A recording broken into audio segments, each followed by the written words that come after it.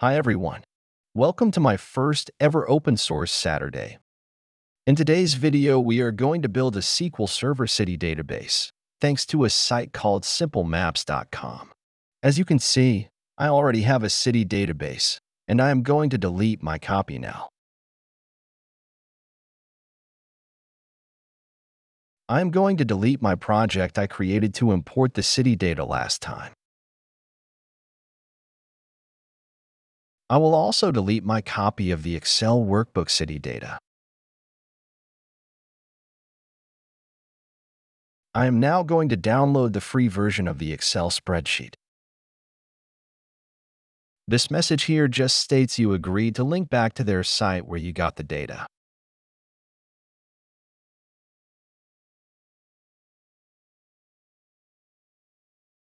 I will now extract the contents of the zip file. Double-click on the Excel file to open it. I will rename Sheet 1 to City Data. First, I will delete City ASCII.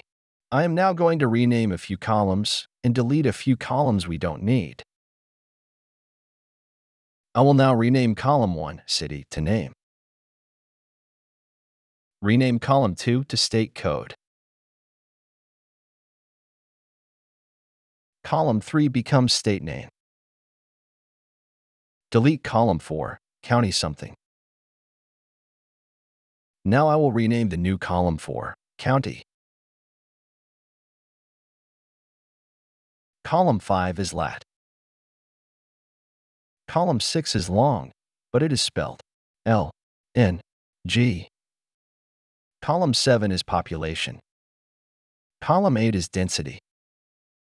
I am just making the first letter of each column a capital letter, so the column header makes a better variable name. I will now delete the source column.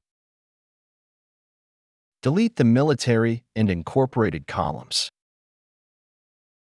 I changed my mind. I will keep the incorporated column. I will keep the time zone and the zips column. And I will delete the very last column, ranking. This concludes our list of column adjustments. I will now save this spreadsheet.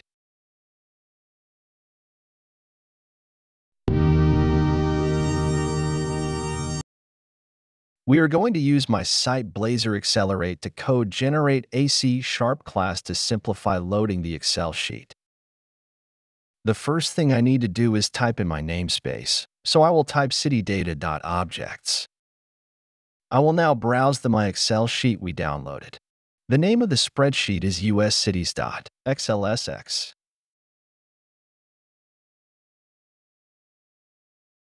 Now that the spreadsheet is uploaded, I will select the only sheet, City Data. I will now click the Generate Classes button. Before I download this zip file, I need to create a project. I will open Visual Studio 2022 and click Create New Project. For the project type, I will select Windows Forms. I will give this project a name, City Database. The project framework is .NET 8. I made a mistake when I recorded this video. I accidentally created the project in the wrong folder. I cut out the part where I moved the folder to the correct location to make this video a little faster. I made another mistake. The namespace is supposed to be citydatabase.objects. Now we need to add a NuGet package to our solution. Right-click at the top of Solution Explorer. Manage NuGet packages for solution. Switch to the Browse tab. Type in DataJuggler.Excelerate. Click Install. Click the I accept button. I will now build the project to make sure our project compiles. Now we are ready to save our city database to SQL Server.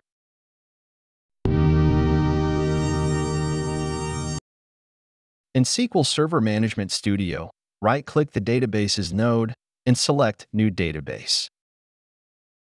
Give the database a name, City Database. Now we are going to create a table. Right-click on the table's node and select New Table. The first column is named ID. The data type is integer. This is going to be the primary key, so it can't be null. I will now right-click the ID column and select Set Primary Key. I will now scroll down till I find Identity Specification. Expand Identity Specification and change its value to Yes. The next column is Name.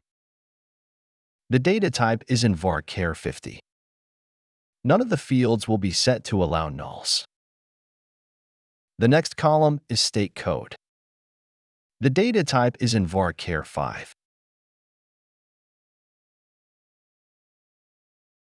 The next field is State Name.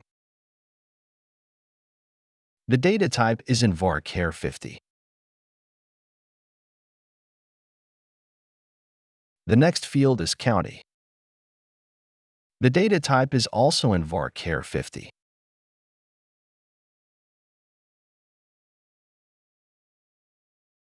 The next field is lat. The data type is decimal and the precision is 12,6. The next field is long, but it is spelled LNG. The data type is decimal and the precision is also 12,6. The next field is population. The data type is integer. The next field is density. The data type is float. The next field is time zone. The data type is in var char 50. And the last field is zip. The data type is in var char max. I will now save the table. I will give it a name. City Data. We are now ready to build our data tier using DataTier .NET.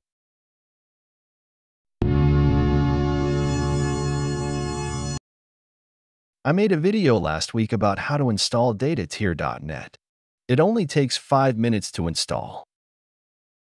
I will link to that video in the video description.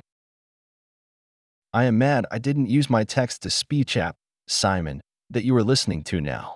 My videos sound so much better than my own voice. Now we are going to create a DataTier .NET project. Click the New button, and the new project wizard will open. The first step is to give your project a name. I will enter City Data. I will open the folder for the WinForms project we created earlier. I need to create a folder named Data, so I will right-click, New, Folder. I will name the folder Data and copy the path. I will now paste in the path in the project folder in DataTier .NET. I am now going to create the data tier. As you can see, I am using the new version 2 templates, which only has 2 projects in the data tier. I will now click the Create Data Tier in Project folder button. I am almost glad this happened. Sometimes the Create Data Tier fails on the first attempt. If you click the button again, it tends to work on the second or third attempt. See, it works the second time.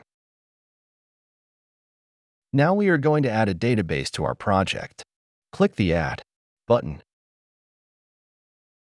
Now I will type in my server name. I am using Windows authentication. If you click the ellipsis button for database, this will refresh the list. I will select the database City Database. And now I will click Save.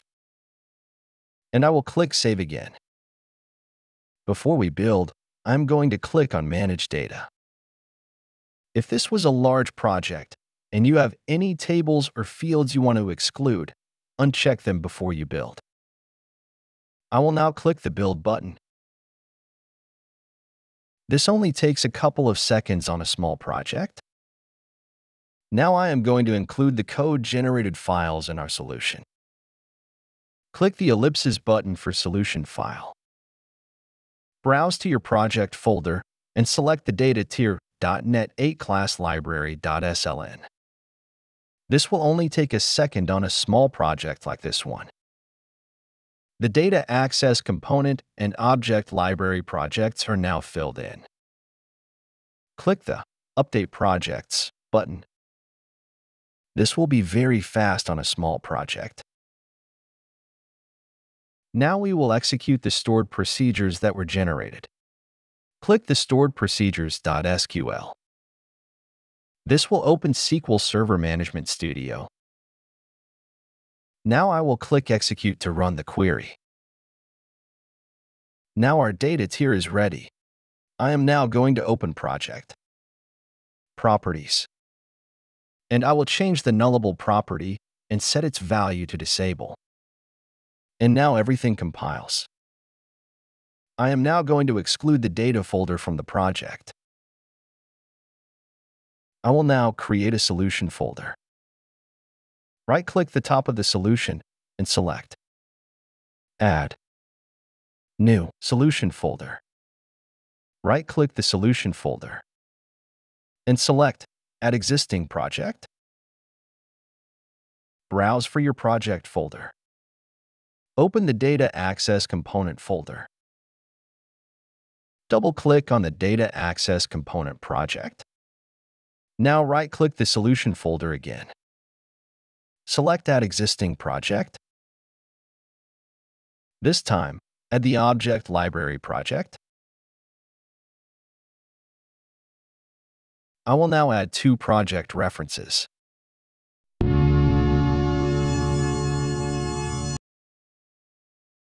If you install the release version of DataTier.NET, Connection Builder is also installed.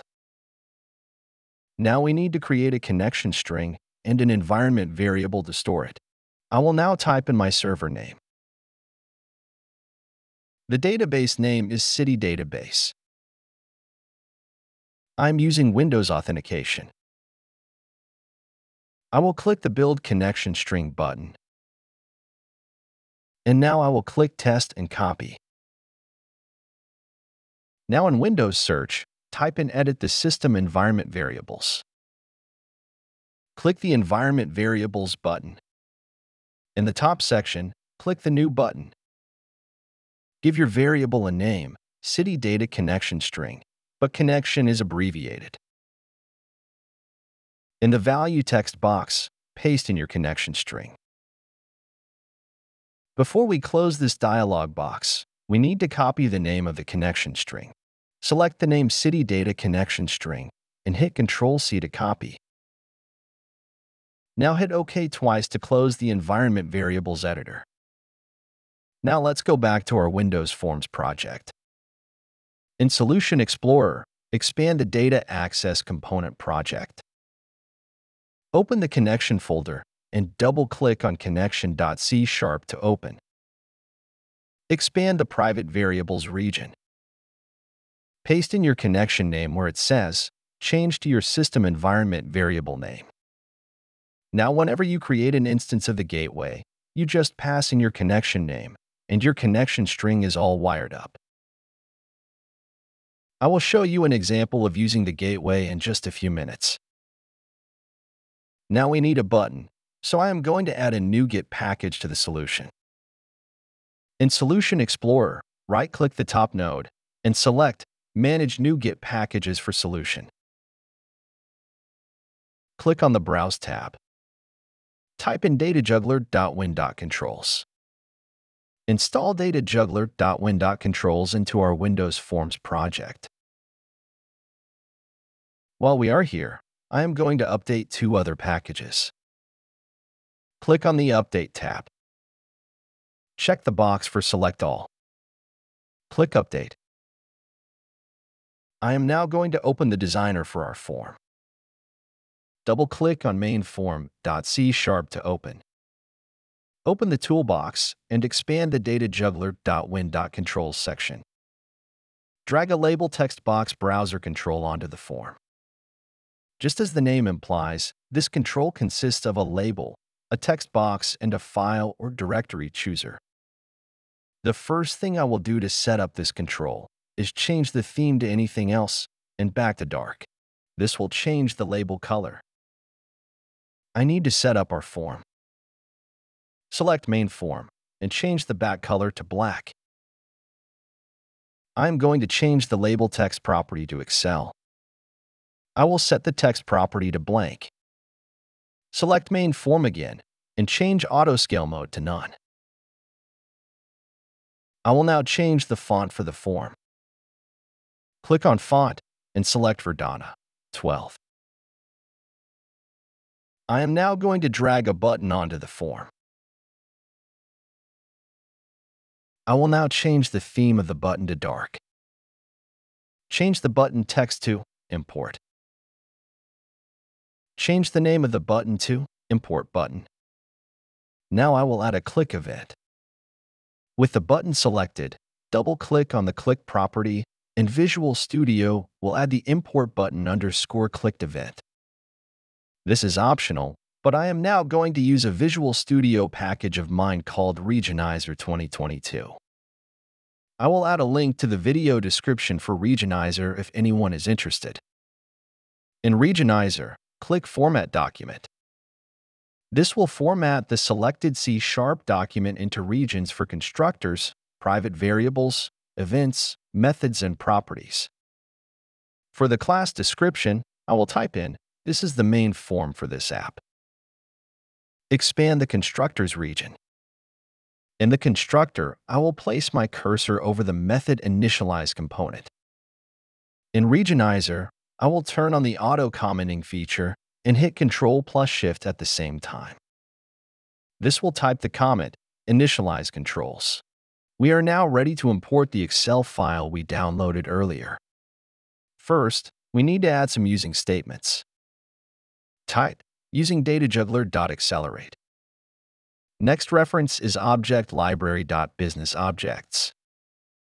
Data access component.connection. And data access component.dataGateway. We are now ready to load our Excel Cities database, but first we need to create a progress bar.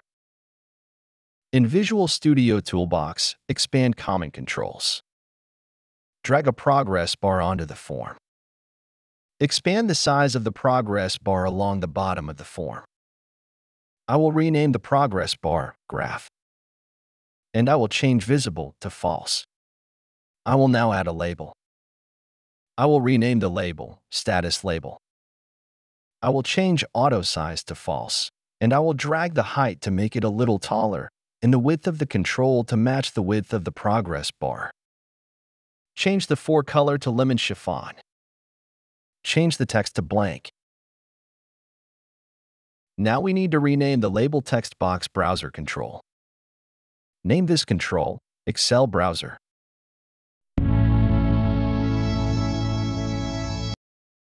We are now ready to load our Excel. First, I need the path to the Excel worksheet. String path equals Excel Browser.text. Now create a variable of type worksheet and name it worksheet.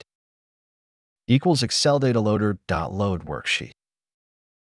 Now we need to create a worksheet info object. Create a variable of type worksheet info and name it info equals new worksheet info. Now we need to set some properties on the info object.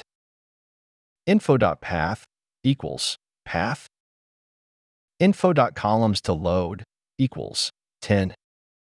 Info.load column options equals load column options enum.load all columns except excluded. And finally, info.sheet name equals city data.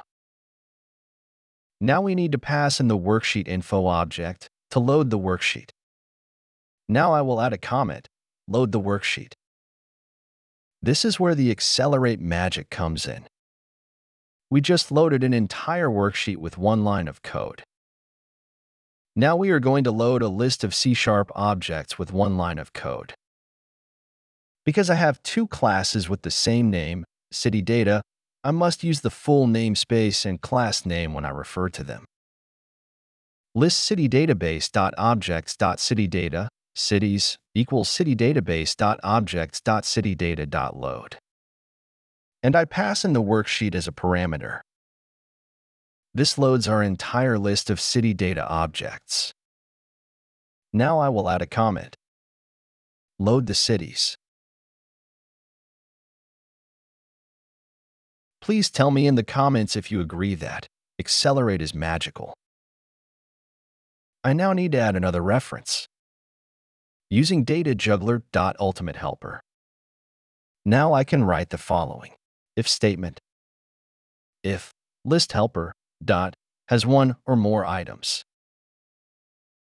This tests if the list exists and has at least one item.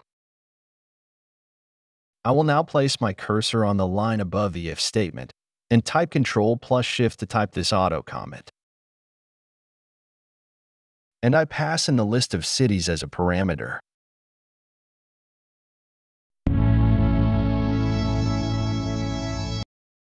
Now I will create a for each loop to save each city.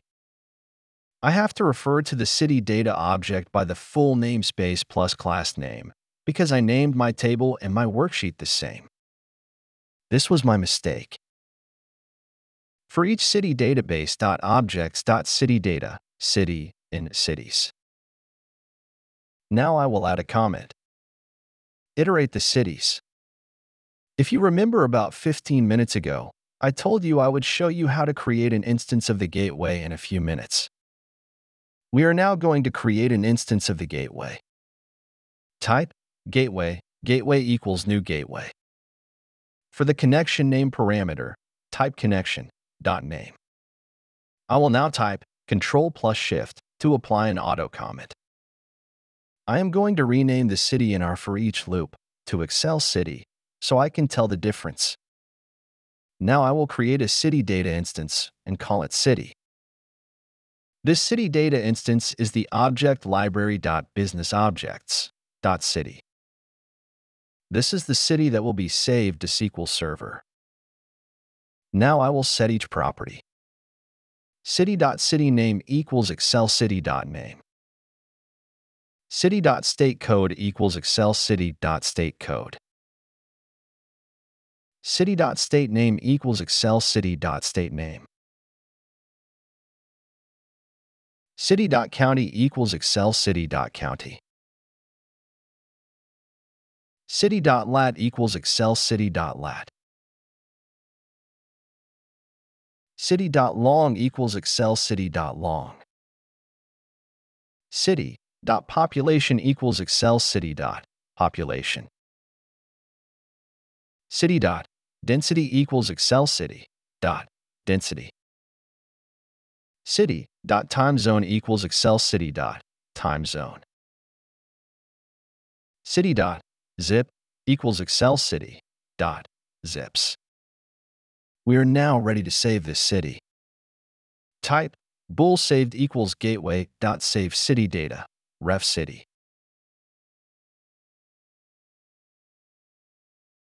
Now type if saved. Now I will type Ctrl+Shift to type an auto comment. Graph.value, ++. Now I will type Ctrl+Shift to type an auto comment. Next line, if graph.value modulus 100 equals 0. Type refresh. And application.doEvents. This will force the UI to update during a long running loop. We now need to set up the graph. First, I will set the status label.text to updating cities. Graph.visible equals true. Graph.maximum equals cities.count. Graph.value equals 0.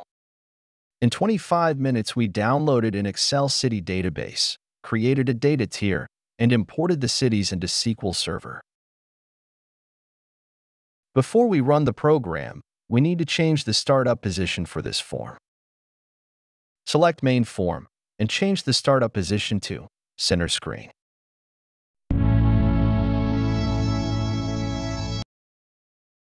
Now we need to browse for the Excel file. And it's finally time to click the Import button.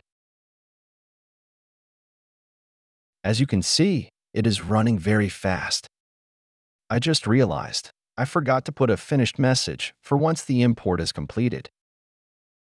We are now going to open SQL Server Management Studio and take a look at the data imported. The first query I'm going to run is select count star from city data. We imported 30,844 cities in just a few seconds. The next query I'm going to run is select star from city data. It appears the data is sorted by population. Thank you for watching this video.